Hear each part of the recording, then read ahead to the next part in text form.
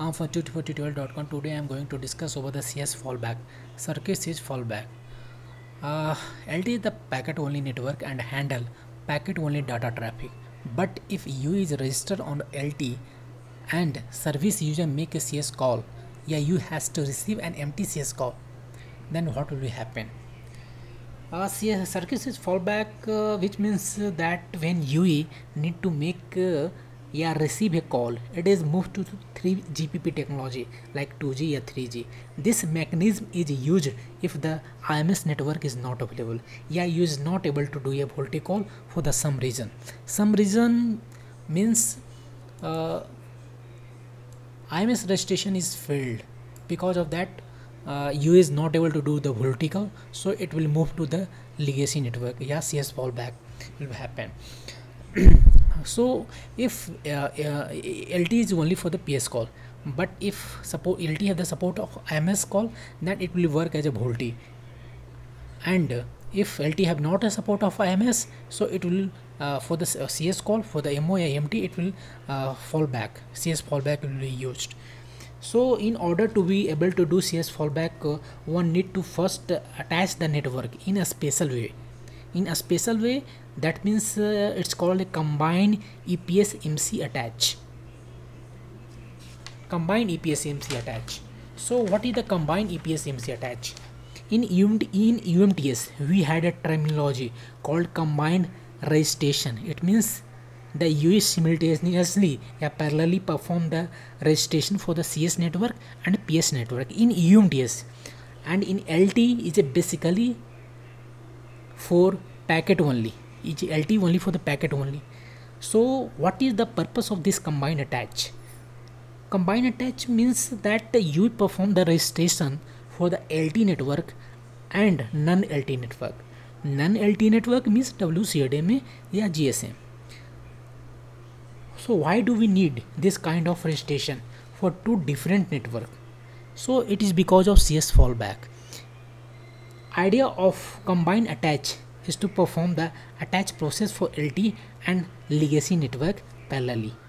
So in attach request contain one message is EPS attach type. It is a combined EPS MC attach is there. So actually CS fallback, UE is during the PS, UE is registered with the LTE network, but when it's fall back to the legacy network during the MO or MT call, so because of that it's combined attach for the, also it attached for the CS fallback or legacy network. So both attach will be, both registration will be happen parallelly, simultaneously. So now we go to call flow of CS fallback. Is first DL information transfer message. Actually it's come from the MSC UMTS network. Before this is a created a DL data notification message and forward to MME. If suppose that any paging message come here, any data need to be transferred, data need to be sent. So DL data notification is come from the UMTS network to MME. MME will send a paging message. So we'll send the paging message. This is type of the paging message which it will come to the UE for this type of the identity, this type of the parameter. CN domain identical to PS, then it is for the service request. If UE identity equal to MC and CN domain identical to PS, then it is for the attach request. If UE identity equal to MC attach or non-EPS services and CN domain identical to CS, then this paging message is for the CS call. So it will send the extended service request message. So in paging message, this type of the identity will be available. If UE identical to STMC and PS and the CN domain identical to PS, then service request will be sent. If U identical to MC and CN domain identical to PS, then attach request will send. If the U identical to MC attach for the non-EPS services also and CN domain identical to CS, then it will send the external service request message. After getting UE this value, it will see here MC attach and CN domain identical to CS. CN domain identical to CS. That means you will read this message and send the extended service request message, which contain the information about the mobile terminating CS fallback. So this message is for the CS fallback. So this extended service request message sent to the MME, but UE is in idle mode. So for the sending extended service request message, first you will attach to the LTE network. For the attach, it will send RAR RRC connection request, send receive the RRC connection setup, send the RRC connection setup complete plus extended service request message to the, it will send to the eNode B, and eNode will forward extended service request message to MME with initial UE message. And after receiving the extended service request message and read all the information which is available in extended service request message, like it will read the service type, which type of service type is need. So it will read the mobile terminating CS fallback. So MME will add one indicator, CS fallback indicator, in initial context setup request message. This CS fallback indicator, which contain the information about the CS fallback required, CS fallback high priority, and it will send to the eNode B. This is enumerated. So 0 and 1, this type of information will send to the eNode B. eNode B read the initial context setup request message and see there is a CS fallback. So eNode B will and also you will see there is a no capability information in initial context setup request message. There is no capability information. So first eNode will verify that know that UE capability information. So it will send the capability inquiry to the UE and receive the capability information of UE from the UE. It will receive the capability information. After that, UE send the RSA connection release message. In capability information, eNode B know that which network all type of the capability, like UE is supporting JRUN, UTRUN, capability, the CS fallback. These all the information are available in capability information.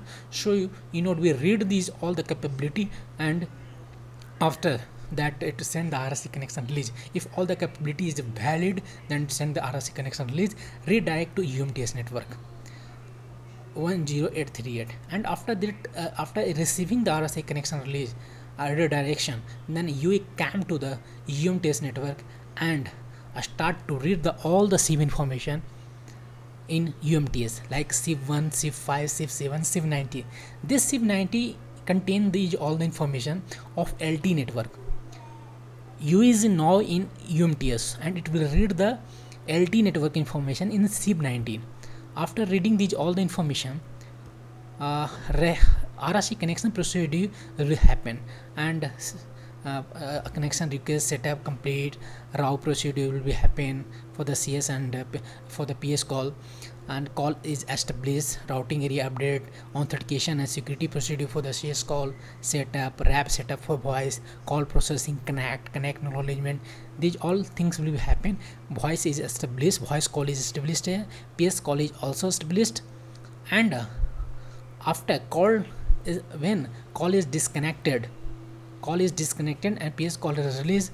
After ATS command is trigger here, disconnected, call is disconnected here, UE come in idle mode, and after that UE move in legacy network through legacy network.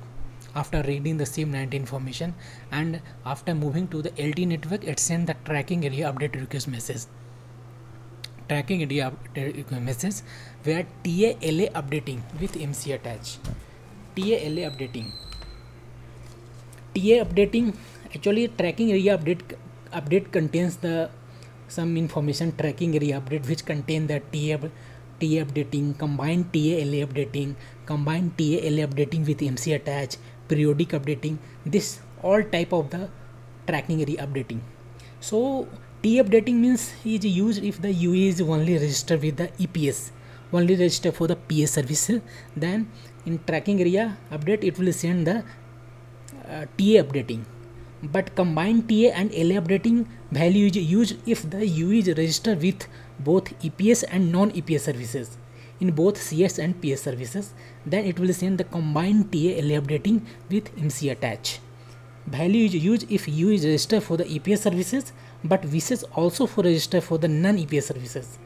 And periodic reporting is used when T341 timer is expire, then it will use the periodic updating. So here is TA and LA updating after moving to the LTE network, because LTE is a payphone network. So after sending the RRC connection release and disconnect, CS call is disconnected. After release the RRC connection in UMTS network, U is moved to the LTE network because LTE is a payphone network.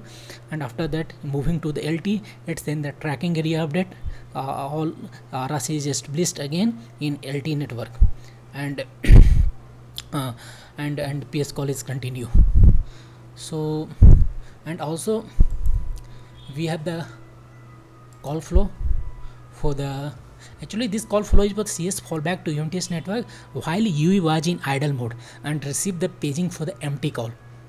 And here you also have the call flow. This all the call flow is here in what happened, the all CS fallback call flow and their I and which important information will be transferred between the UE and eNode B. So it will discuss in next video tutorial. And also we will discuss over the CS fallback to UMTS network while UE is in connected mode. This is for the idle mode, is for the connected mode, and receiving the paging for the empty call. And this is for the empty call, and again another 2 or 3 video will be make for the MO call. So thanks for the watching the video, and please subscribe my video, and thank you.